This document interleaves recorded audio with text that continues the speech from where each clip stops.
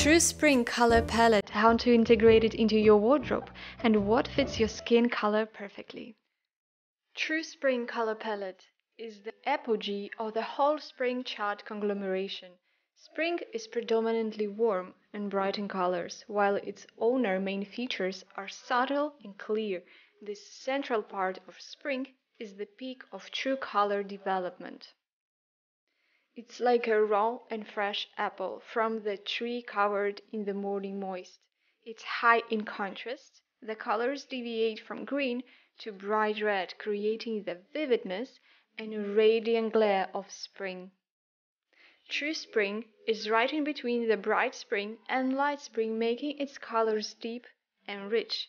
All the undertones and warm and the harsh line of contrast becomes precise, but still really narrow. Characteristics for true spring color palette. Just imagine the beginning of April. It's the middle of spring already, and the sun is already hot with its golden sunbeams. People are bathed in with the honey sunlight, and everything is becoming yellowish in our surrounding. The trees are bright green. The grass is not just green, it's intensely bright in color. The sky is becoming golden, and there is a warm hue in the air. It's the prime season for ripe fruits like mango and papaya. The cherries are blossoming, and the strawberries are vividly red, varying from slight coral to deep burgundy red color palette. It's a warm palette, even though it has a slight medium contrast between the skin color and the very complementary features. This is why we need to balance it out with compatible warm shades and undertones. The central color palette is always a peak of true shades, and in this case it's warm and golden. So here you have already checked the colors on the palette and figured out that not all colors will suit you. So now you're doubting whether you are a true spring at all? Don't worry, not exactly all colors from the palette are meant to fit your appearance 100%.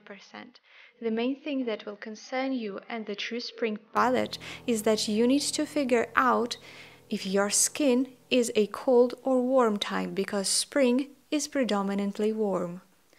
How to find out if your skin type is warm or cold? And this is really easy to do. The fastest way to understand what your main type is to face yourself in the mirror and play around with gold and silver jewelry. For example, if you see that you have a slightly pinkish skin undertone and silver earrings suit you better, you are a cold type. If you have olive shaded skin and gold jewels suit you better, you are a warm one. You do have a soft appearance color-wise, but it's not completely true when technical resources say that your features appear somewhat grayed out or toned down. There are people with grayish appearance, it's true, but their blue eyes definitely stand out from the whole picture. They are somewhat muted, but in general, you can clearly see that the color of the eyes does stand out from the whole picture of the colors. Your true colors are muted, but if you add a spring color to your features, or at least one of them, they will definitely stand out with the right palette. Your features will be enhanced. It might be true that the contrast between your skin, eyes, and hair is low to medium, but the important thing is that a usual person that reads these statements in the book will not be able to identify that contrast. It's difficult to figure out which chroma, hue, and contrast your own appearance has. My advice to you is not to put so much attention to these technicalities and just go along with a simpler explication of what your palette is. The features of true spring color palette. Eyes. Spring eyes are always bright and clear looking, that are light blue, blue-green, turquoise, olive, warm brown, that are golden in an undertone. Skin. True spring is always a lighter than hair, however, it's still warm in an undertone. The most common shade is fair, In winter, that can even be ivory light. During the warm season, it can catch a slight tan and freckles and have pink blush on the cheeks. It's not too dark, it's definitely not like a Latin kind of skin. Hair.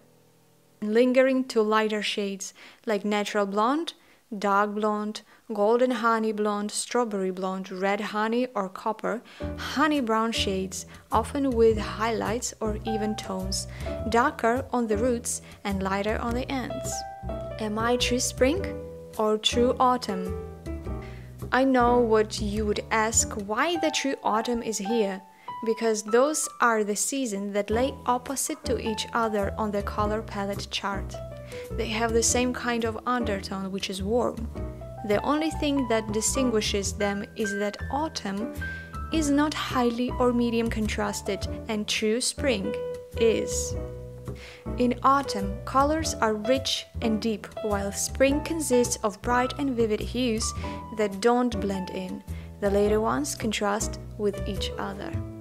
How to mix and match a true spring color palette in your wardrobe. In technical fashion materials, it is being stated that you should only combine colors from one color palette that belongs to your skin tone, as harsh and way too bright or cold colors can create an undesirable effect on the skin, especially if you have a delicate, muted appearance. I have already mentioned that dark, warmer colors can still be used for the lower body. The main center is always your facial zone, which attracts the most attention. So you mainly need to concentrate on the face and the décolletage zone with your true spring color palette.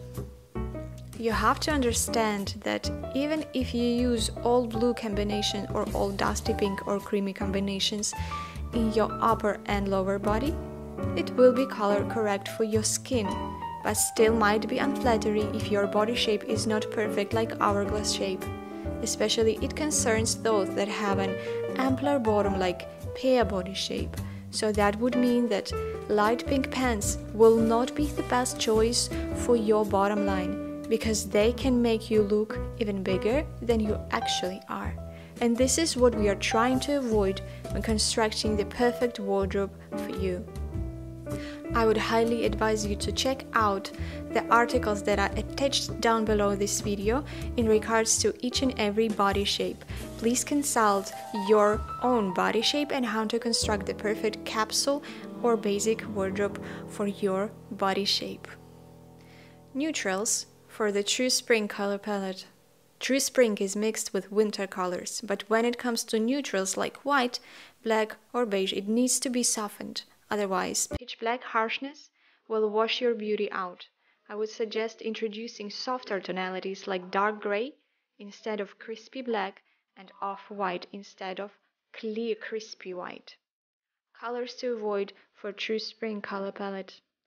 True spring is not about coolness like during summer times. It's warm and bright, so it's better to avoid muted shades like gray and pitch black. The blue color palette might look unhealthy on you, so leave it alone for other color palettes. Patterns and prints for the true spring color palette. Patterns are usually used for upper body garments like blouses, sweaters, or summer dresses. People rarely wear trousers with patterns. Most likely blatant colors are being used. As a true spring type, you can wear prints, but those would need to be in the right color palette for you. If you see a patterned fabric, you need to concentrate on the primary color of the whole garment. There might be blue flowers on white, but you need to figure out which color is primary here. It's primarily white that is basic here, so you need to see if that primary color is from your true spring palette. It is believed that true spring needs to use low to medium contrast because of the delicacy of natural beauty. You might still go for low level contrast, which would be right for you. However, there is always a solution if you don't find anything from this guide. Jewelry for true spring color palette. How to fix your non-perfect colored look with just one thing, and that might be a necklace, and for me, it's pearls. Be mindful that pearls need to fit your skin color perfectly. When you put something like a pearl necklace on your neck, you create a rough separation between the wrong color for your skin and the necklace and the color that doesn't suit you.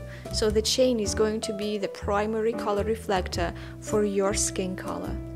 For example, I have a purple dress that does not really fit my skin color, and my face tends to look a little bit tired with it, and you know it, especially if you have blue eye bags in the morning and you feel tired. But I still like this dress and I want to keep it. It doesn't make me look the best, but I can work it out. So I create a cut between the color and my face with a pearl necklace that perfectly fits my skin. So the jewelry is the first color reflector near my face. Please check out the article on how to wear a pearl necklace and where to buy it better down below this video. As stated, between gold and silver, I'd recommend gold as it's warm enough for your skin tone. Silver is appropriate if it was mixed with gold and looks primarily warm-toned. Pearls need to be cream white, color as it matches your complexion perfectly. Thank you so much for staying here with me. I hope this information was useful for you, so don't forget to subscribe, put a like, and let me know what you think in the comments down below. See you in the next episode.